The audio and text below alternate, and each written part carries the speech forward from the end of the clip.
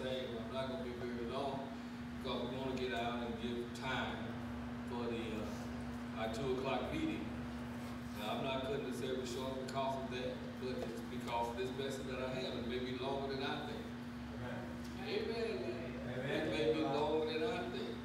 All right? But from the book of 1 Timothy, chapter 4, and just the one verse there. Amen. One verse. 1 Timothy chapter 4, verse 12. All right. Let no man despise thy youth. Amen. You mean you young. Amen. And you know the Lord even in your youth. He said, but be thou an example of the believers. Of who? Believers. Believers, be thou an example, because some believers don't know how to act. Amen. That's good. Some believers don't know how to be. They don't know how to do. They say they know the Lord and they love the Lord, but they don't know how to do. They don't know how to be. Amen. He said, but be thou an example of the believers. How? In word, in conversation, in charity, or in your love that you have one for another, in spirit, in faith, and in purity. Amen. And so that's the scripture that I want to take this message from and ask you to be an example. Amen. Be an example. Amen. And because you got to realize the example that you set before people. The people that's around you. People that's looking at you on a daily basis. Amen.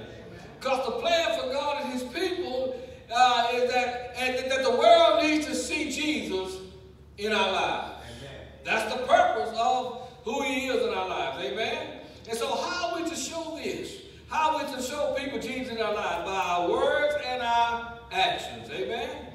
But everyday examples are before us. In other words, how we look and how successful we are. Because they got ads, they all over the TV and everywhere of people who appear to have, amen, achieved those things, achieved beauty. Amen. It's an example of how they want you to look. I remember a long time ago, amen, we didn't have the stuff that we got now. But we got folks, they can enhance their lips. They can enhance their eyes. They got stuff everywhere showing you how they want you to look or how you believe you can look. Amen. But things have changed from when I was growing up. Amen. Things have changed. What's beauty now wasn't beauty then. Amen. But things change. Amen. And how successful you are. Amen. They got examples of how you can be this and how you can be that. Amen. Using this product or that product will make you be successful. Using this product or that product will make you look good. Amen. Amen. But God has an example also. In the Old and New Testament, amen, you got positive and negative examples. Amen. You got Abel, which was obedient to God. And you got Cain, who was rebellious against God.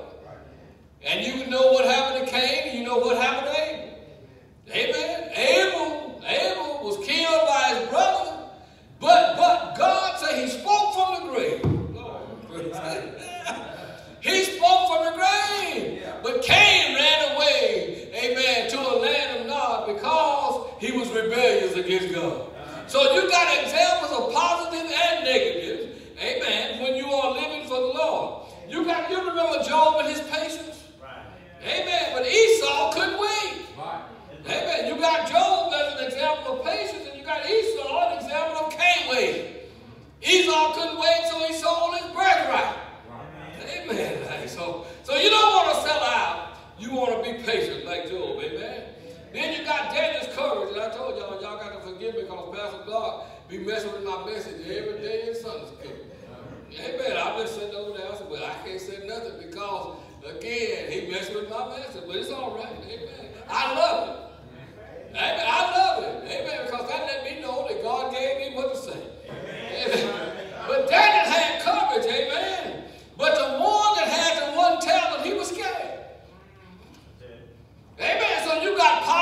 the negative examples all over the Bible. Amen. So if you want people to take right and wrong seriously, you got to take right and wrong seriously when they're in your presence. Amen.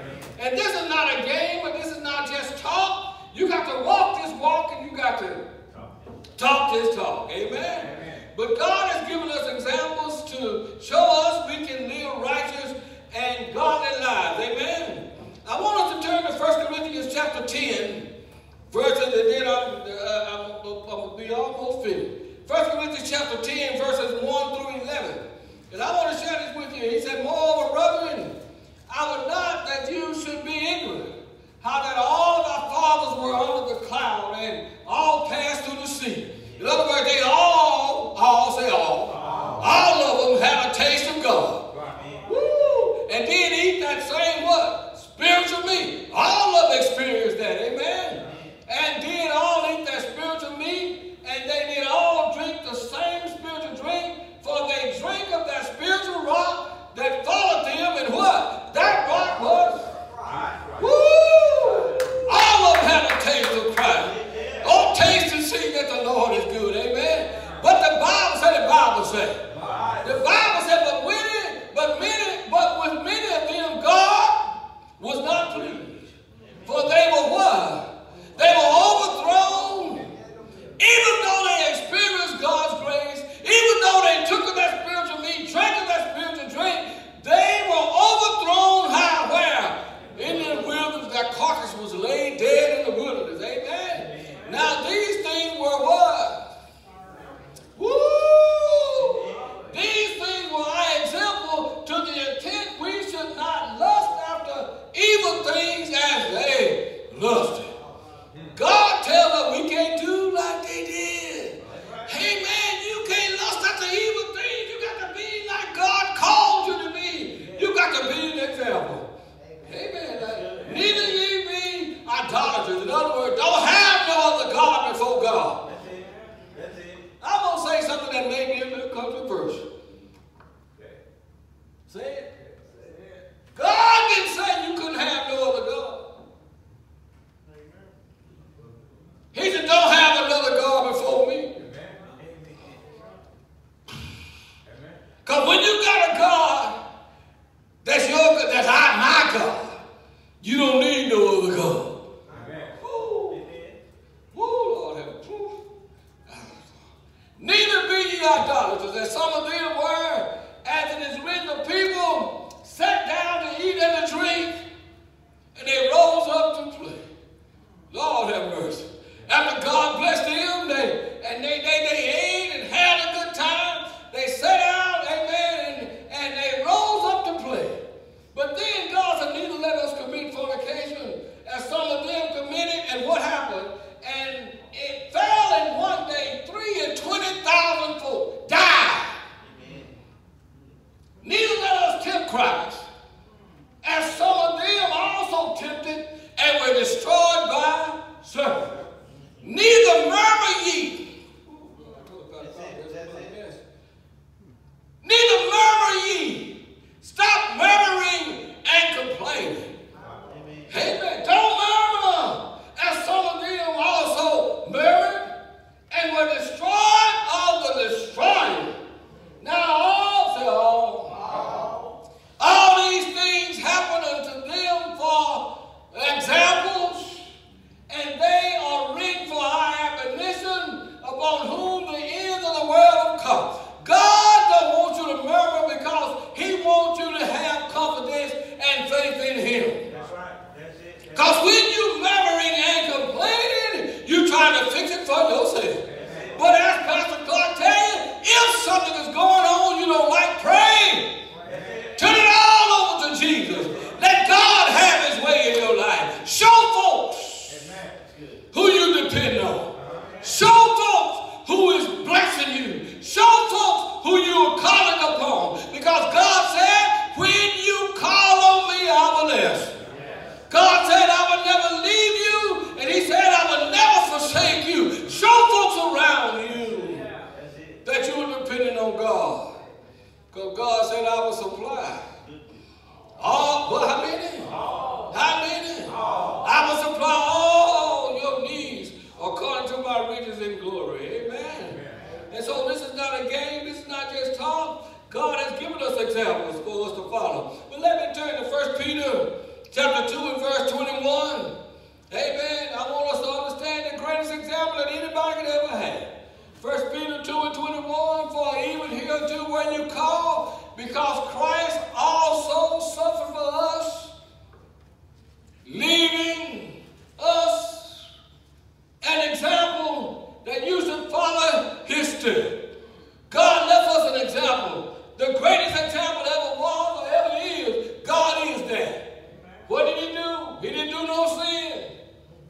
was guile found in his mouth.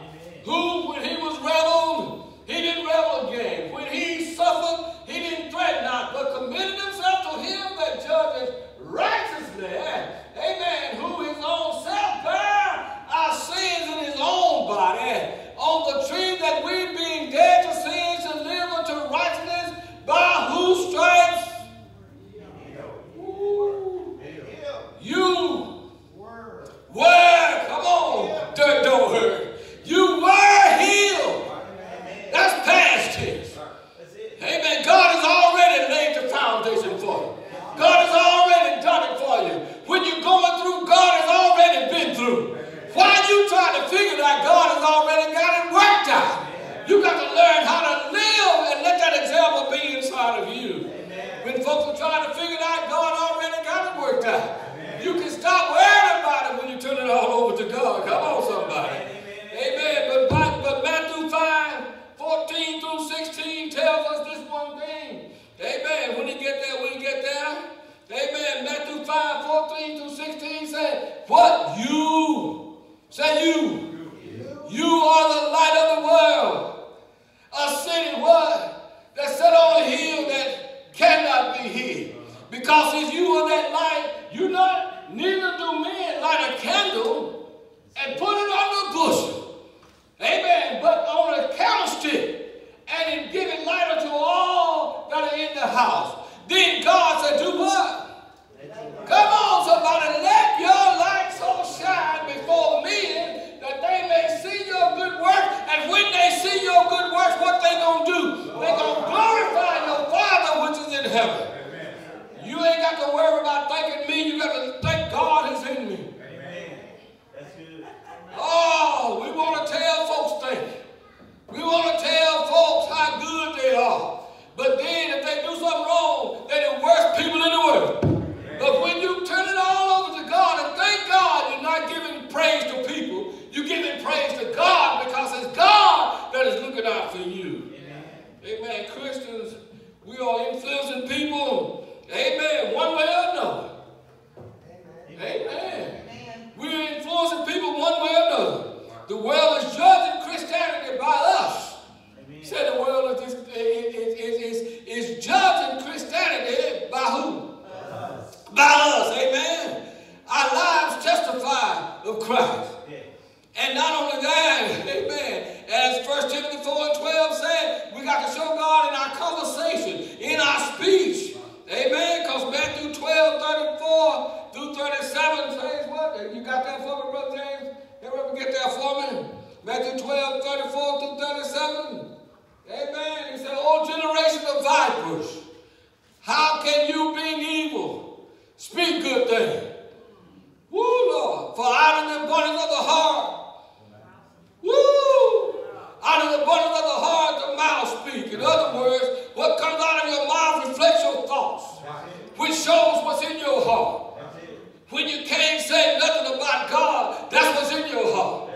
You telling folks about what you want and what you think and how you feel, what mama said, what daddy said, what they say. But you got to tell them what God said. Because out of the abundance of your heart, the mouth speaks.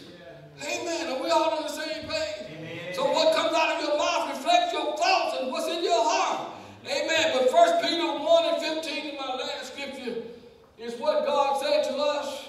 1 Peter 1:15 says, amen. But as he which hath called you is holy, so be ye what? Holy in all manner of what? Conversation, because it is written, be ye holy, because what? I am holy. So what the example that we ought to be showing folks is our holiness. Our holiness being just like God, because he's holy, we're supposed to be holy. Amen. But some may make an eternal decision just by watching you. And what you're saying, Pastor, I'm saying that's the sermon that some folks, that's all they will ever hear. That's it. If they see Jesus in you. It doesn't matter where you are. They ought to be able to see Jesus in your life. You ought to be an example wherever you are, Because God has called us to be an example. He's called us to be holy because what? He is holy. He's calling us to be just like him. He was just like his Father. Amen. He came down from his throne in glory. Amen. So that we could be holy and without blemish. Because why? He's coming back after church without a spot or wrinkle. Amen. So I'm asking all of us. The only sermon that somebody may experience is what they see in you. So be faithful to your calling. If God has called you out of darkness into his marvelous light, be faithful to that calling. Amen. Let the world see Jesus.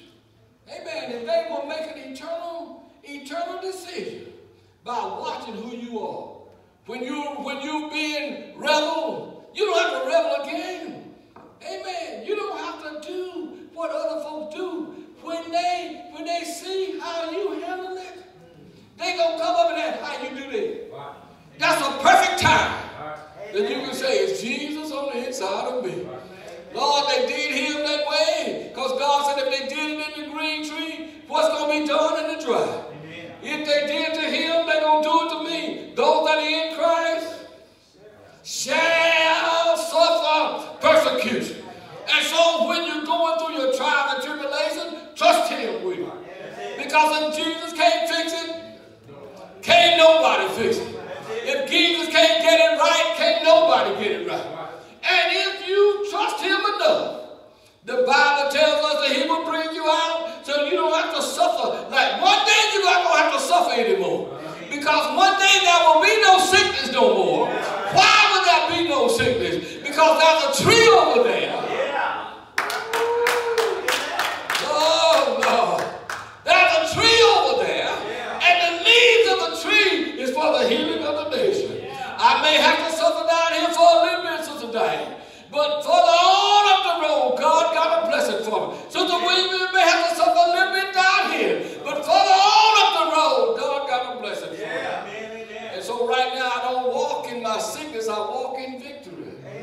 That's what the song said a minute ago. I walk in victory. Why do I walk in victory? Because he knows my name. Woo! He knows my name. And because he knows my name, I can walk in victory. I belong to God. I'm a royal child adopted into the royal family. I got the royal blood of Jesus Christ running all through my veins. And I'm very thankful to where he brought me from.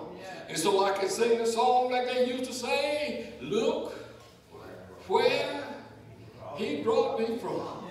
You see my glory, but you don't know my story. I've been like, oh Lord, I've been down. I've been down so far, I couldn't even sit on a dime and swing my legs.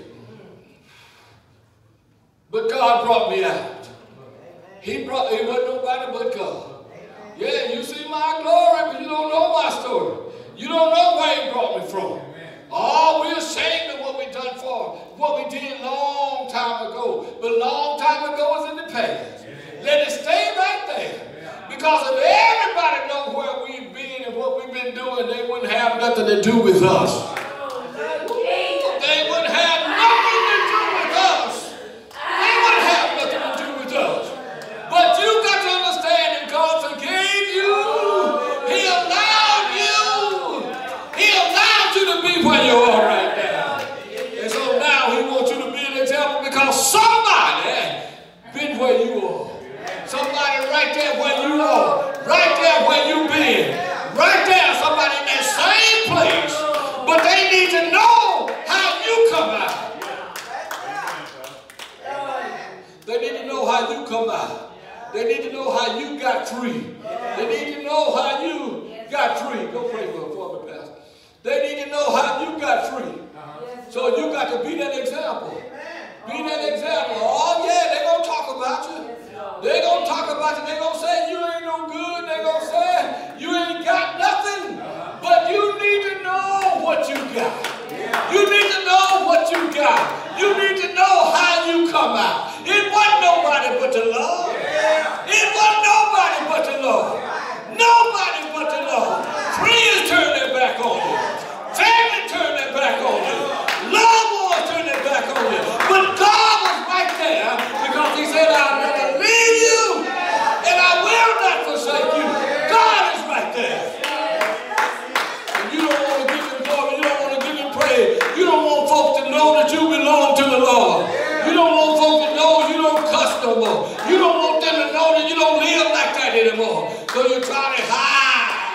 But you got to come out of that corner. Because you can't hide. You belong to God. You belong to God. You belong to God. God.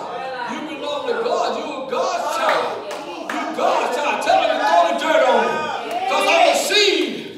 Dirt don't hurt. I'm a seed. Throw it on him. Because I'm going to produce. I'm going to break through that ground.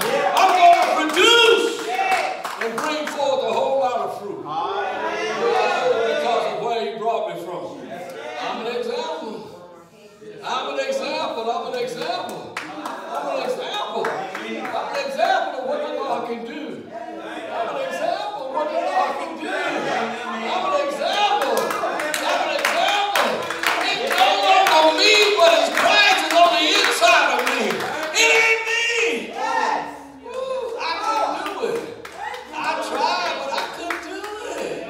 I tried, but I couldn't do it. I tried, but I couldn't do it. And every time I tried, I failed.